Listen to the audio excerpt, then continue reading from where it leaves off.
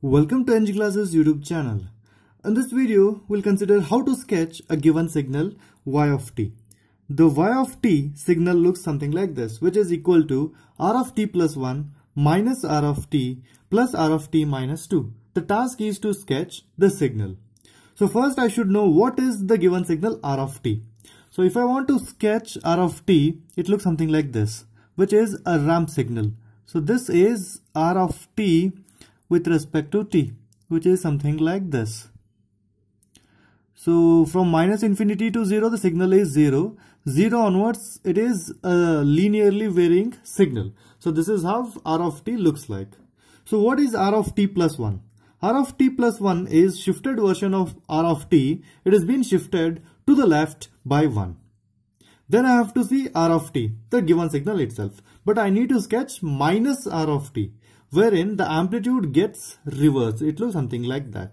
So that is minus r of t. Then I have to see what is r of t minus 2. r of t minus 2 is the shifted version of ramp signal, and it is been shifted by the unit 2 to the right. So I have to consider all these three signals, then add them all, so that I would get the final signal y of t. So first let me sketch r of t plus 1.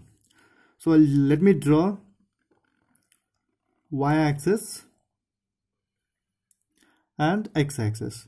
So this is time t, and this signal I would call it as r of t plus 1. I said the signal been shifted to the left by unit minus 1. So this is how the shape of the signal is. The signal remains same as it was, but only thing is it's been shifted to the left by minus 1. So next is I need to draw minus r of t. So let me draw that. So this is y-axis. This is x-axis.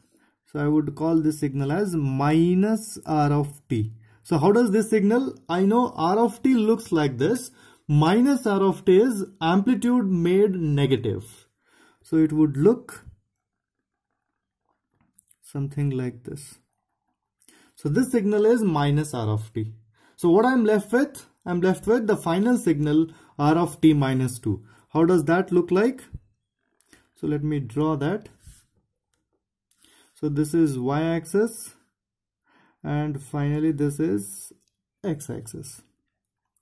I would call the signal as r of t minus 2.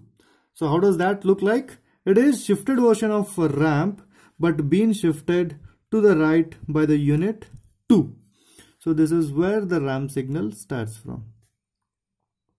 So these are the final three signals which I am having now. r of t plus 1 minus r of t plus r of t minus 2. So I have to add these three signals to get the final signal. I would call it as y of t. So better I would sketch y of t here. So this is x-axis is t, y-axis I would call the given signal which I am trying to sketch, that is y of t. So first let me write down all the possible limits. So looking at the signals, first signal is starting at minus 1. So this is at 0 and this is at 2. So possible limits are minus 1 to 2. So let me write down these limits: minus 1, 0, 1 and 2. So these are the limits. So let me add all these signals unit by unit, step by step, starting from minus 1. Minus 1 to 0. I have only this signal, and this is the shape of the signal. So that getting added with zeros. So shape of this signal remains. That is from minus 1 till 0. So this is how it looks like. Minus 1 till 0. I have only one signal. Shape of that signal remains. 0 onwards. 0 onwards, this is how the signal is. 0 onwards, I have got one more signal, which is decaying signal, which is minus r of t. So I have these two signals. I have these two signals till what point I need to check. Till that is 2. Till 2, I have only these two signals. and I have to add these two signals. So how does that signal look like? Starting from 0, assume that this signal is not there. If this signal is not there, then shape would have taken something like this. It would have grown continuously. Getting it? But now I have got one more signal at 0 which is trying to decrease. So this signal is trying to increase and this signal is trying to decrease. What is the result? This signal, it neither increases nor decreases, rather it stays at that level only. This is how the signal looks like till time t equal to 2. Is that fine?